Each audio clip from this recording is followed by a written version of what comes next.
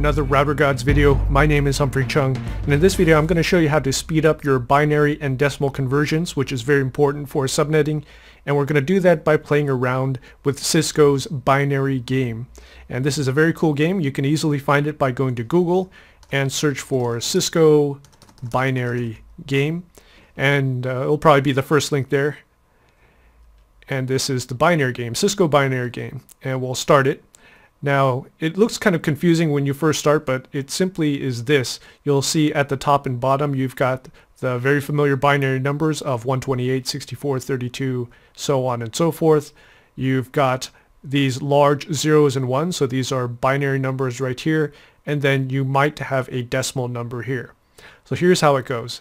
If you have a decimal number here, that is 34, what you're going to do is you're going to click on these digits right here, and you're going to add them up to where they equal 34. So what Cisco does is they sometimes click in the wrong one. So right here you can see 1 is selected for 2. So this is equal to the number 2. I'm going to unselect that. That's going to make it 0.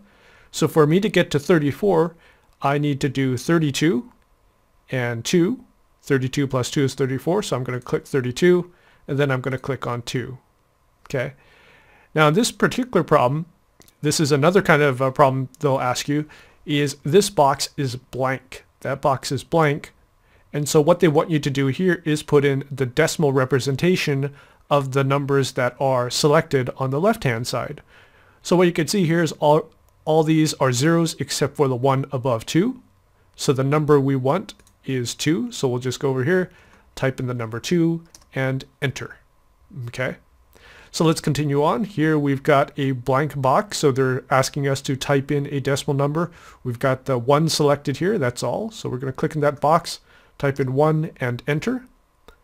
Here we've got the number 8 already typed in, so they are telling us we have to make this add up to 8, and they've made this incorrect by having 16 selected, so we're going to uncheck that, unselect it, and click the one that's above the 8.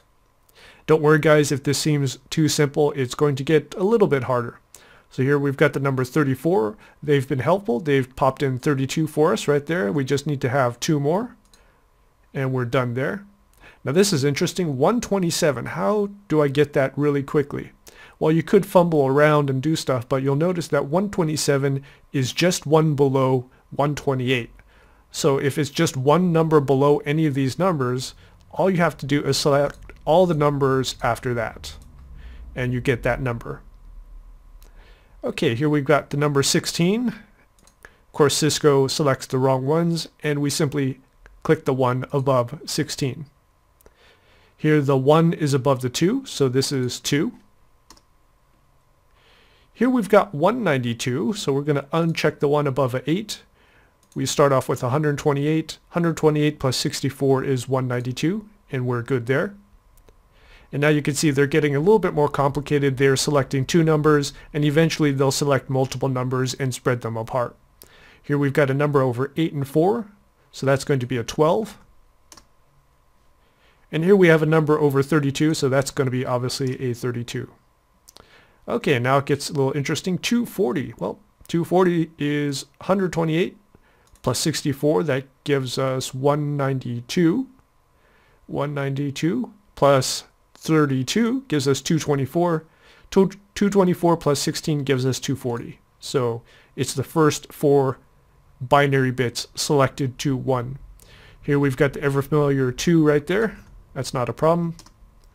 12 right here. 4 is selected. We just add an 8 to it. And you can basically see how it's supposed to go. So these things will come up faster. They'll get more complicated, but you pretty much get what's going on here. Very simple game, but it's fun, and it really helps you with your binary stuff. So next video we'll take a look at subnetting and how to speed up your subnetting. Thanks for watching.